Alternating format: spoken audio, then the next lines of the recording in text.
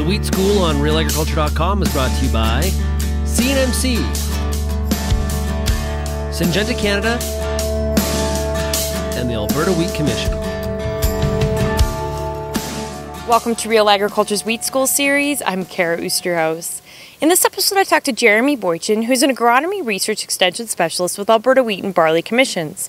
Jeremy and I talk in a field near Blackie, Alberta, about staging your crop for a pre-harvest herbicide and some of the things you may want to keep in mind before you head on into the field with a sprayer.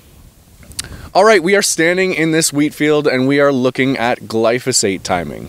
So when it comes to glyphosate timing, the first thing that we want to do is get a general idea of what the field looks like. So you want to find out where your lower areas are, where your higher areas are, and where they are in terms of crop staging. And this is going to help you get an idea of how much of a difference there is between your earlier stuff and your later stuff.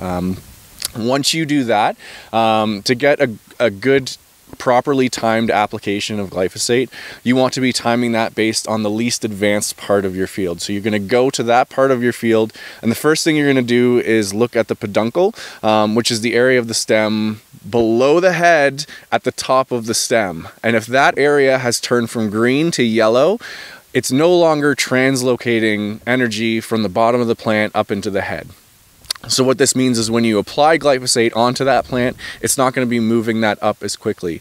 However, we still need to consider the kernel in the head as well, because if that is above 30%, it's still able to take in some of that glyphosate that you apply. So the next thing you want to do is grab a few of those heads and hand thresh them. When you hand thresh them, you're going to next thing you're going to do is do the thumbnail test. So you'll squeeze it in between your finger and your thumb. If that kernel just squeezes and you can squeeze it down and it mushes, it's definitely not where you want it to be. You want it to be solid, and then when you push your thumbnail into there, you should get that thumbnail to indent and stay in that kernel. If it pushes back out, you're not at 30% yet.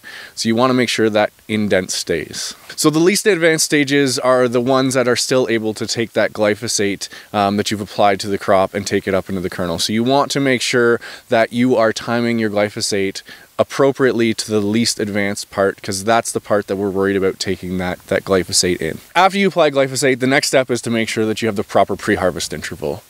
With most, you're sitting in that 7-day stage, but it's important for you to look at the label and make sure you follow the label recommendations. There's a variety of different glyphosates out there, so make sure you're checking based on the glyphosate or the product that you're using, and you don't want to be harvesting before that pre-harvest interval. When you're going in with the intention of using glyphosate, it should be based on whether you have weed pressure in that field and whether you're looking to control some of the weeds in the field.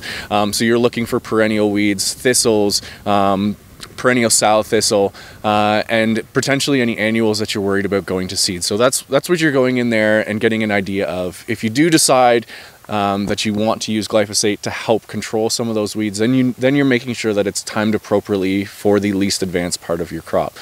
So that's the general approach that you want to be taking with glyphosate when you're using it as a pre-harvest. So if glyphosate is applied too early and it is taken up into those kernels, it will be detected at the ports or at the end users. And the risk there is that we end up potentially losing some of our end users in our markets internationally.